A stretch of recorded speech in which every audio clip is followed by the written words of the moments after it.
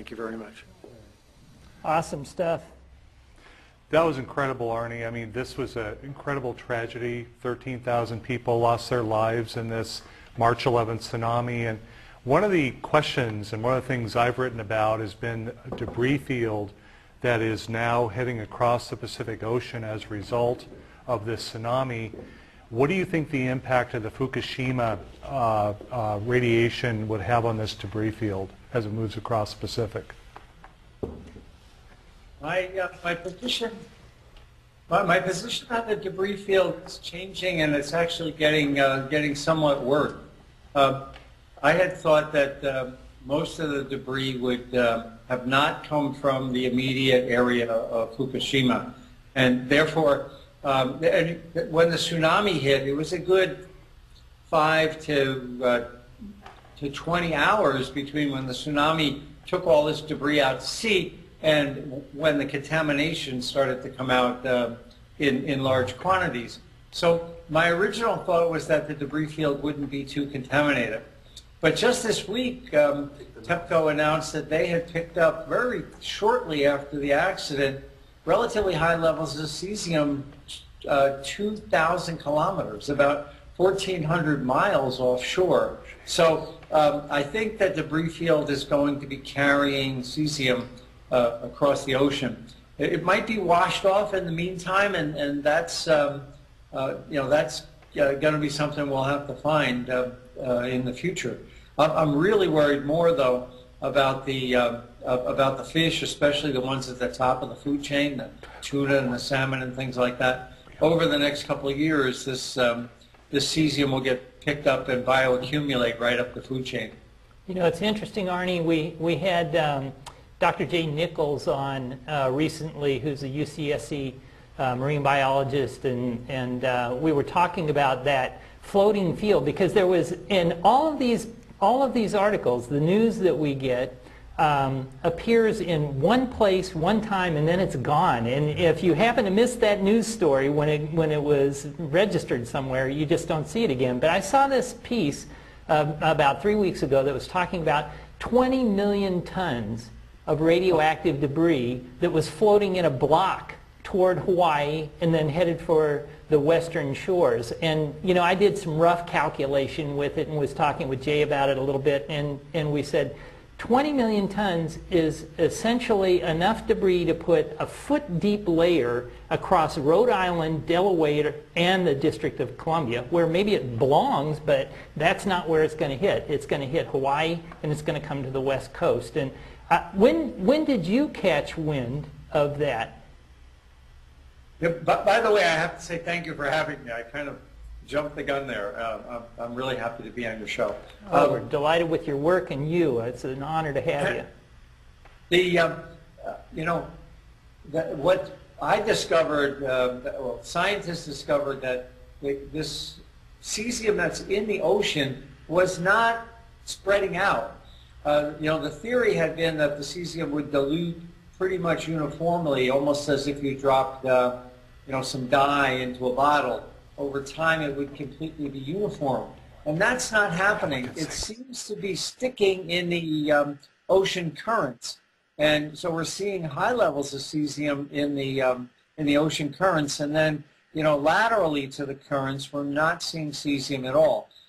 I think that's a big surprise. We had thought that the cesium would spread out over the whole Pacific. That doesn't seem to happen. So I think, you know, when the debris field and the cesium that's carried in the ocean hits, it won't be as diluted as scientists had expected it would be.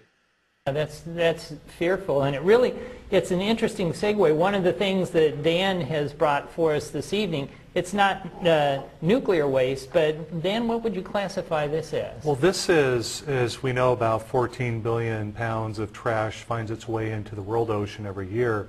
And in each ocean, or each portion of the ocean, Pacific, for example, you have the Pacific High or the Pacific Gyra, where we have a plastic soup that results from these the materials. And you notice, if you, I don't know if you can get a close look at this, but you have very small particles. This is actually a sample from the Pacific gyre. These are very small sample portions of plastic that photodegrade, not biodegrade. They break down into very small parts because of the wind and the salt air and the sun out in the ocean environment.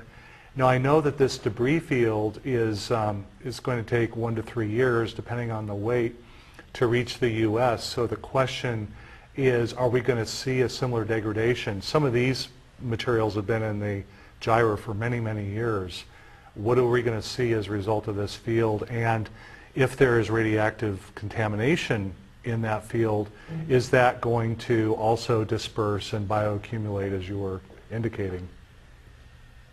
Yeah, I don't know if you've been following that the gyres that are all over the globe at this point, Arnie, but it's kind of like the Dead Seas. You know, we have 500 of those accumulate around the planet now. Isn't that right, Dan? Or that equivalent of the Gulf, but right, replicated all over the planet right now. And what would be, so as you were talking about earlier, and I want you to maybe explain, how does the cesium get up into the atmosphere? How does it get out, and how far does it travel before it falls in the ocean? What is that path, and what is the impact of that call? Is there something for that process?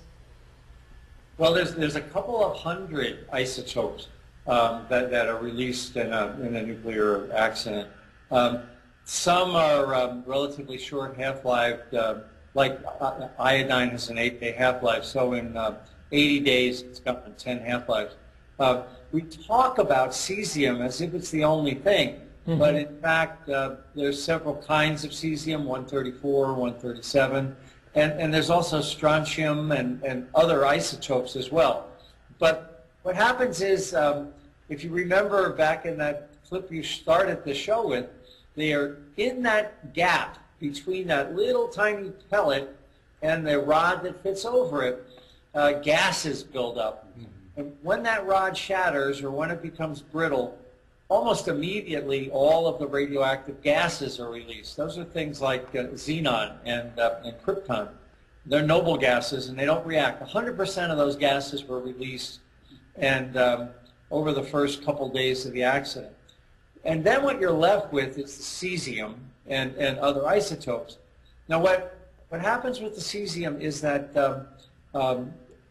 theory was, and TEPCO is still not admitting the severity of the problem with cesium in my mind. The cesium goes into the suppression pool at the bottom of the reactor, but that only holds the cesium and traps the cesium as long as it's below boiling. But we know at Fukushima the water boiled for days. So all of that cesium that was in that suppression pool can get revolatilized, and the containment was cracked, so it went out. It went airborne. Not just in the explosions, not just in the Unit 1 and Unit 3 explosions, but over a period of weeks, those containments were leaking, and the cesium was not being trapped in the suppression pool, a thing called a decontamination factor, DF.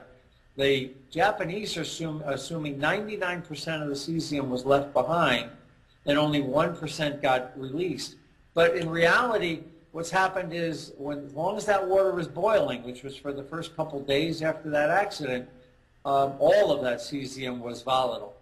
So it goes up and stays probably in the first 7 kilometers, 5 miles of the Earth's atmosphere. It traveled inland, we all know that, and about now, the numbers today show that 10% of Japan is contaminated. And it's important to remember that the wind largely was blowing out to sea. This accident would have been much worse if the wind had been blowing toward the land as opposed to being an off-sea breeze. So a lot of it now is in the ocean, and an enormous amount is in the mountains. What we're seeing now is the cesium is showing up in places where the plume didn't reach because it's running down the rivers from the mountains and showing up in bays that in fact had never seen the airborne cesium to begin with.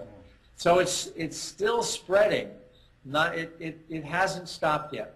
Well, has the meltdown itself actually stopped? Because I think most people are under the impression, like you know, with the Gulf, BP said, oh, it's cleanup. It's time to clean up now. And everybody's like, oh, great, it's business as usual. But we all know that isn't the case. And just recently when the storms went through, all the big tar balls were washing up out of the sand that they had tried to bury it in. And that hasn't ended at all. So what is the current status with the reactors as you understand it? Yeah, when you turn a nuclear reactor off, you don't turn it off. You know, the control rods drop in, and in 2 or 3 seconds, 95% of the power disappears. But then you still have 5%, and I've explained that as this is a uranium atom. 95% of the heat is liberated when they split, but 5% remains in these fission products. Now we're less than 1%, and actually we're less than 0.1%. But that's still thousands and thousands of horsepower of heat is in this molten blob at the bottom of the reactor. The reactor has failed. We're sure of that. And the molten blob has drizzled out almost like a soft ice cream onto the floor of the containment. Now, I think it's spread out pretty uniformly on the floor, and there's a large amount of water above it. So I don't think the nuclear core has melted down through the concrete. I hope not. There is a gentleman in Japan who's been saying that he expects violent explosions and things like that as this core hits the water table. I don't think that's happening because it drizzled out like an ice cream and then spread out like a pancake on the bottom. There's plenty of surface area to cool it. But it's still, as you said, it's still creating heat. Those units are still steaming. So what the Japanese are doing is they put a tent around Unit 1, not to hide the steam, but to capture the steam and send it up the stack. And over the next 6 months, they're going to put a tent around Unit 3 and Unit 4 as well.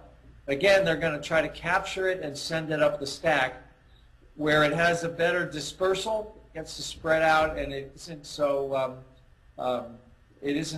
local.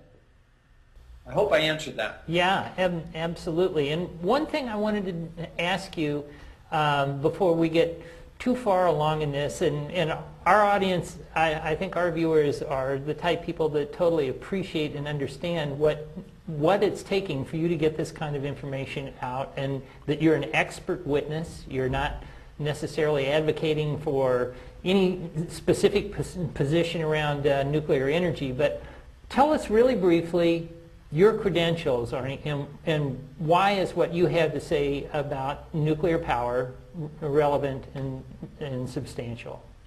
Well, I have a bachelor's and master's in nuclear from Rensselaer. I was first in my class and first in the nuclear department, 20th out of the whole school.